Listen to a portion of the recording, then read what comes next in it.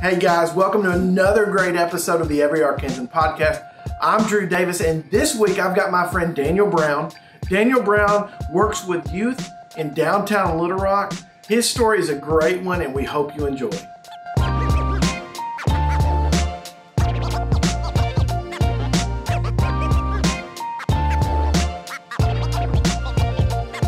Daniel Brown, thank you for joining us today. Thank you for having me. Well, I wouldn't have anyone else to talk about youth in Central Arkansas, so the king. The king of messing up, and yeah, that's it. So, tell us a little bit about yourself. Where you're from, who you are. Yeah, so I'm originally from Little Rock. Stayed here for like 4 years, and I moved to Shreveport, Louisiana, and lived there throughout, just like the primary school. And so I graduated high school in Natchitoches, Louisiana, and then moved back up to Little Rock. I'm one of 8 kids, 2 boys, 6 girls. So I like to say that for Sundays, if I want to look good for church, I had to camp out in the bathroom or I wasn't going to get it.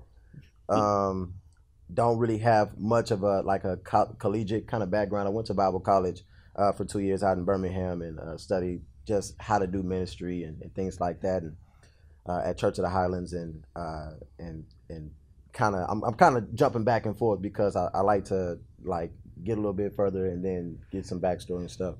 So one of those movies that completely loses me right. is your thing. Yeah, so. Exactly. So then like you're about to get to the climax and then they, flash back and it's black and white and you're wondering about this guy's childhood or something like that. So that's what. And so once my parents divorced when I was like 4 or 5, I moved. So I wasn't really kind of close with both sides, and so there was a lot of moving back and forth. And my stepmom would always take me to church. Not say I have a drug problem. I didn't want to go to church, so she drugged me to church. And then when I was 19, I went back to Natchitoches where a lot of my high school friends were, and got into like the party scene or whatever. And I literally did not sleep for like 3 days.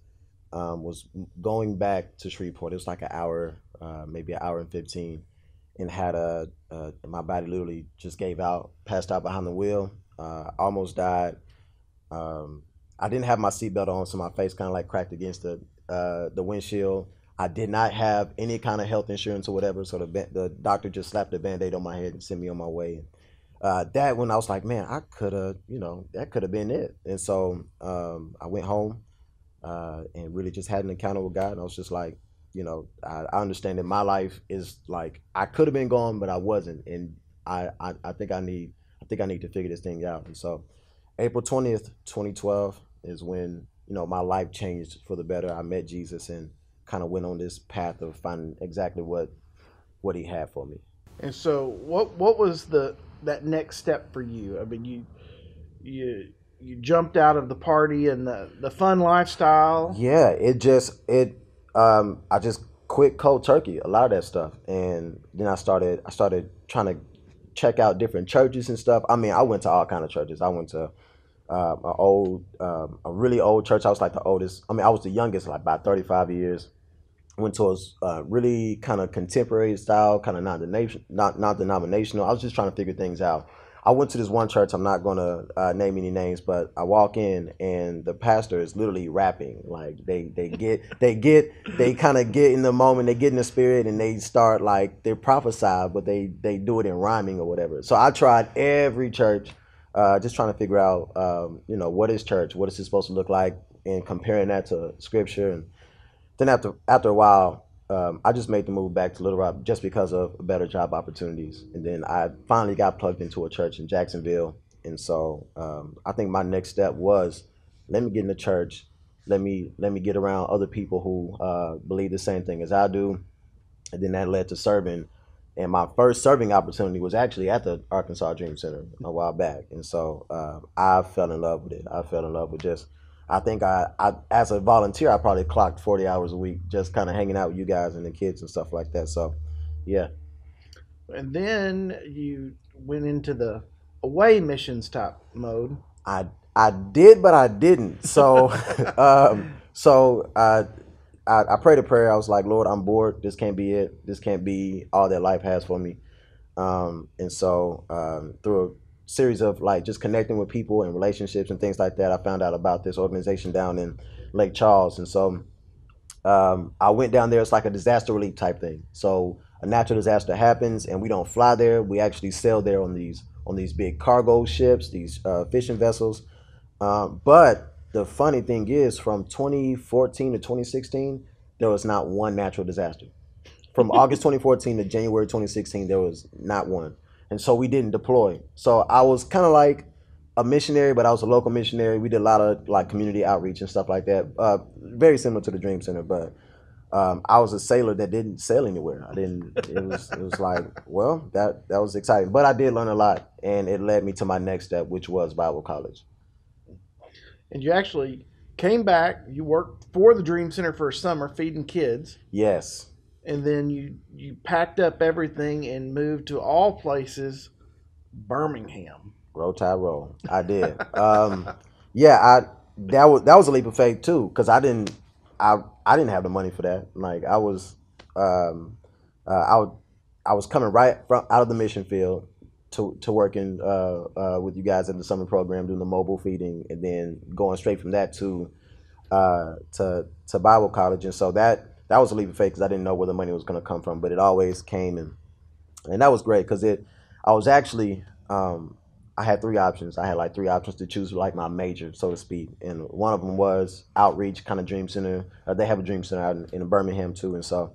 Um, but I didn't go that route. I was like, I already, I kind of already did that. I want to learn something new, and so I chose like a pastoral leadership type of thing, and it really taught me how to lead myself and how to lead others well, and how to do baptisms and all that stuff. And I thought that I was going to do that because I skipped over student ministry. I was like, I don't want to do that. That's intimidating. I came in with polo boots, like some Levi jeans and a polo, and these guys were wearing like flow tees and like Chelsea boots, and they had holes in their jeans, and I didn't like that. And here I am with holes in my jeans now. So they converted me. I got converted twice. I got converted to a Christian, and I got converted to a hipster. But so I skipped over student ministry. Didn't want to do it, and then during pastoral leadership, I kind of really loved student ministry and what it provided for kids because I didn't have that growing up. Like I said, I got saved when I was 19, so I spent 19 years not knowing anything about Christ, not knowing that He had a plan for my life. And here are these middle schoolers and high schoolers who are all on fire for God, and really I wasn't. It was a feeling of, man, if I can just set them up so they don't have to go through what I went through, I'll win. And so it's funny that I skipped over Dream Center and student ministry because I was like, I want to do this, and then it kind of came full circle where I'm doing student ministry at the Dream Center. And so yeah, I think it was God's plan. I think He worked it out the way He wanted to work out. I learned what I need to learn to get here and do what I'm doing now.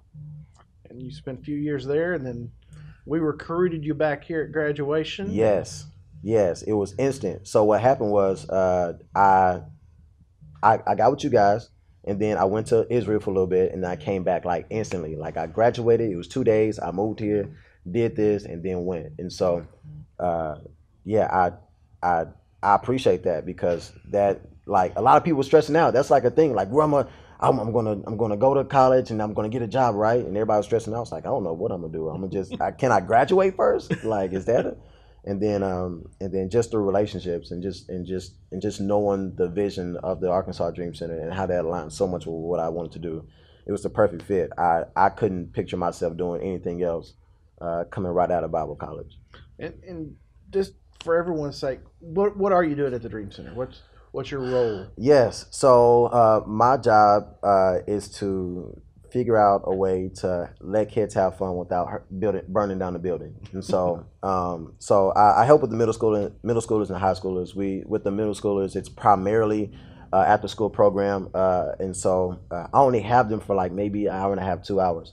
And so a lot of that is life lessons and trying to create a culture within them to dream for something bigger than just the normal, I want to be in the NFL or I want to be a rapper or something like that. I love those goals. I had those goals growing up, but I just want them to kind of expand that and see like Like what's that one thing that even if you told somebody, like they laugh at it about, like that big dream, the very big dream. So I try to kind of cultivate that, and just to cultivate a culture of like just honoring people, and that culture of like following Christ and what that meant, and what that means even as a middle schooler. And then for the high schoolers, it's kind of a different thing.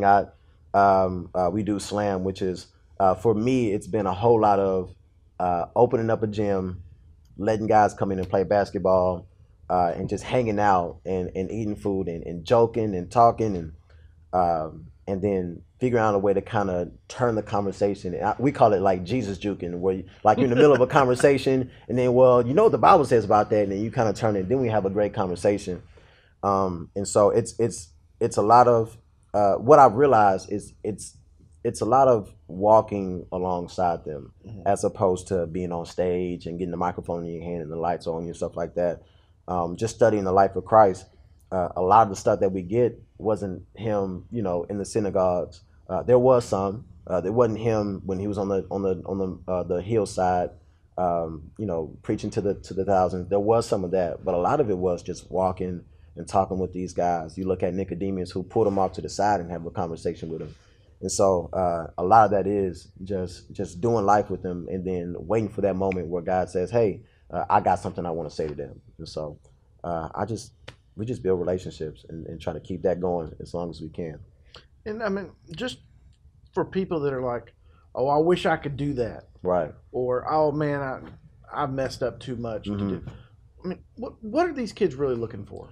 They're looking for somebody to just be there. They're looking for if you take almost like a poll of all these kids' lives, you'll notice that on the weekends they're not doing anything but being cooped up in a room, maybe playing Fortnite and eating Takis or whatever. Like there's not really much going on outside of. There's not any enrichment. There's not any like let's go out and create experiences and opportunities and memories. And so that's really all it is. It's, do you like movies? Do you like playing video games? Do you like hanging out? Do you like going out to eat? Invite somebody alongside you to do that. And a lot, like Sunday, I took some kids out to go see Captain Marvel, mainly because I wanted to see Captain Marvel, right? And so I was just like, what? I can invite somebody in, and that's what they want. They just want to be invited. They want to feel like they're welcome. They want to have somebody who's speaking life into them, because a lot of times they're not getting that. I heard this kind of crazy statistic in which for the kids, they have like 4,000 negative thoughts a day. And only like 30 something positive thoughts. And so if you listen to the conversation, it's a bunch of negative stuff. And so I feel like it's our job as volunteers, as people who work in nonprofits and ministry, and just anybody who wants to impact a student's life, to speak those positive things, speak life into them, so that we can kind of quit that cycle of just negative thinking and negative thinking and negative thinking. Then that turns into negative living. Let's just kind of speak into that and give them, and help them find out what God says about them. So, yeah, I mean, I think that's huge, because you don't have to be volunteering in a ministry or in a church to do that. You don't. All you have to do is just have an interest. Like, what are you interested in? What do you like doing? Like, I played ultimate frisbee with the kids yesterday. They've never done anything like that, but I loved it. And it was funny because the girls were dominating, and there was only two of them. It was like 6 guys, and but it's just sharing those experiences with them, and then using that as a vehicle to share the gospel with them, to share life lessons and stuff like that. So it sounds intimidating. It sounds like I have to know the whole Bible. I have to go through Bible college. You don't. You just, have a verse ready. Just, in your quiet time, get a verse, whatever, and then find out, how can this apply to my life, and then how can this apply to their life. It's really easy. So you got two things kind of going on. So after school program. Yes. So what's that look like for a volunteer? What kind of people are you looking for? How could someone just jump into something like that? Hours, whatever. Right. So our middle schoolers, they get out around like 3:45. It takes them 15 minutes to get to where they are to the Dream Center. And so we start our program at 4 o'clock.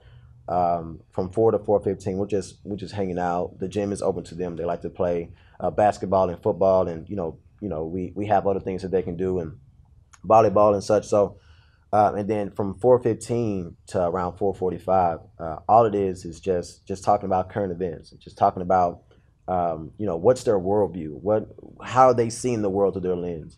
And then from 4:45 to around 5:30, 5:45, we're eating, and then we'll have a little bit more time to play.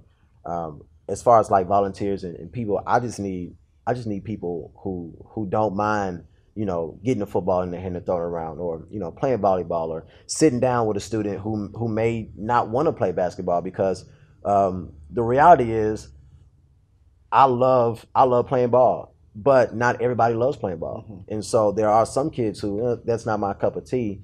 And so sometimes I have to stop what I'm doing and go over and just hang out with the other kids who don't want to do that. And so if you're an extrovert, introvert, if you like being active, or you just like talking, whatever it is, there's a need for that. There's somebody that you can relate to. So there's not really a specific, like, I need somebody who's great at playing ball and can teach the kids. If you can, great. But if you can't, if you just love just hanging out, sharing a meal, I could find a spot for you.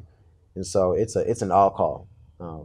If you know these kids' life, they need somebody, anybody. And I think it's important for people to remember is these are kids trying to figure out who they want to be. Exactly. So it might be football this week, a firefighter next week, a YouTuber the next week, or whatever. Fashion designer. Giving someone for these kids just to talk to. Absolutely. I mean, I do X, Y, Z. Oh, what's that about? Ask the questions or whatever. Let them help them mark it off their list. Mm-hmm. And I know you've got some kids that are hyper competitive athletes, and you've got that one kid that he's going to sit there on the bench and he's going to cut jokes and laugh at them, and he's not going to ever step foot on the basketball court. And so, I mean, I think it's all types, just like it is in the rest of the world, and all types of people can find their place. Mm-hmm. So you've also got Slam. Yes. Which that's more of a high school type ministry. Right. It's more of a high school engagement, and we're in a really exciting time right now because we're starting to figure out exactly where we need to where the need is. And so we can open up a gym, and we can have fun, and we can play ball, and we can cut jokes, and we can laugh, and we can eat, talk about scripture, but then they leave. And so, and you talk about this a lot, about winning the battle of influence, and the more amount of time you spend with somebody, that's who wins. And so now we're brainstorming about what does it look like to go into schools. They have like club days and stuff like that. What does it look like to start almost like a Slam club at the schools? What does it look like to maybe open up our gym a little bit more frequently in order to create almost like a DC Slam basketball league or whatever? Just kind of trying to figure out more ways to spend time with them, to open up those doors so that they can come into a safe environment, which is healthy, which is life-giving. And so but a lot of it is it's almost like gym centered, which is great. And so we invite the guys out and the girls out, and they have a ton of fun. It's all about relationships. It's all about just connecting one-on-one and finding who you connect with, and that becomes like a mentoring relationship, which is really what we want. We want people to be able to be called on and to speak into their lives about all kind of stuff. And so it's a lot of coaching, it's a lot of mentoring, it's a lot of accountability, and so that's what, if you're looking for somebody to pour into out of your wealth of experience, life experience and knowledge and wisdom and stuff like that, then Slam is a great place to plug in with some high schoolers who may be looking at college as the next step. And so if there's a person out there that says, man, I really want to work with youth or with middle school, and I mean, they don't have to commit 6 years of their life. They can just come and try. I mean, it's really figuring out what you want. Right. Easy commitment. Right. And that's what I want. I always tell people, come and hang out. Come and get the culture. Come and get, come and see what the volunteers are like, because if you don't like serving alongside somebody, then you're not gonna come back. And so just come. We call it the Slamily, especially instead of family, we call it Slamily. So it's come and be a part of the family. Come and be a part of what we got going on, and usually it's those people who come in like, this is great. I want to hang out with you guys along with the students, and so it's just a lot of fun. It's a great culture. It's a great community. And especially for single people. Absolutely. I mean, I'm one of those single people. I'm trying to figure out, I mean, Kristen, who's behind the camera over here, her husband was with it. I mean, Peter and Kelsey Nicole. There's so many couples that have met and gotten married in the Slamily. Right. Look, it's a great ministry. That you may not come looking for it, but I'm faithful. I believe that if you're faithful to God's vision, He'll be faithful to yours, and I'm waiting on it. Definitely beats FarmersOnly.com. It definitely, that one, and I don't know if you ever been on BlackPeopleMeet.com, but it's not really it's I would rather do ministry than So my grandmother actually was like, you should get on Christian Mingle. I was like, I don't know. I've seen John Chris talk about that. Right. She actually set me up an account. She got my information, but I hadn't been on there though. Yeah.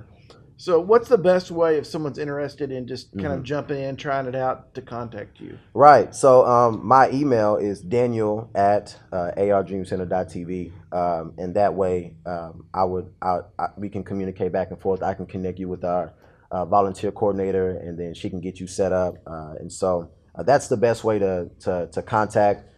I'm also on Instagram, but that's hit or miss for me. At real-life.db is my Instagram handle and stuff like that. But email is the best way, and in that way we can connect and see what's the best spot. Is it middle school? Is it high school? Or maybe it's something completely different. Maybe you want to go reach the high schoolers at a certain neighborhood. Maybe you're close to that neighborhood, Sunset, for example.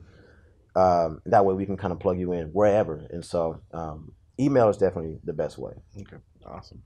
Well, Daniel, we're so thankful that you came back to Arkansas and that we were able to find a place for you here. And I'm so excited about what you're doing, the lives you're changing, and just your willingness to get in the trenches and just go for it. It's an honor. It really is. Hope you enjoyed this episode of the Every Arkansan podcast. Daniel's a great friend, and he pointed out something in there about life on life. One person getting in there, getting to know a person. People are craving relationships, and there's a place for you at the Arkansas Dream Center helping Daniel reach today's youth. If you enjoyed this video, give us a thumbs up, subscribe, hit that bell down below. We would love to hear from you, so leave us some comments about what you loved most about this video.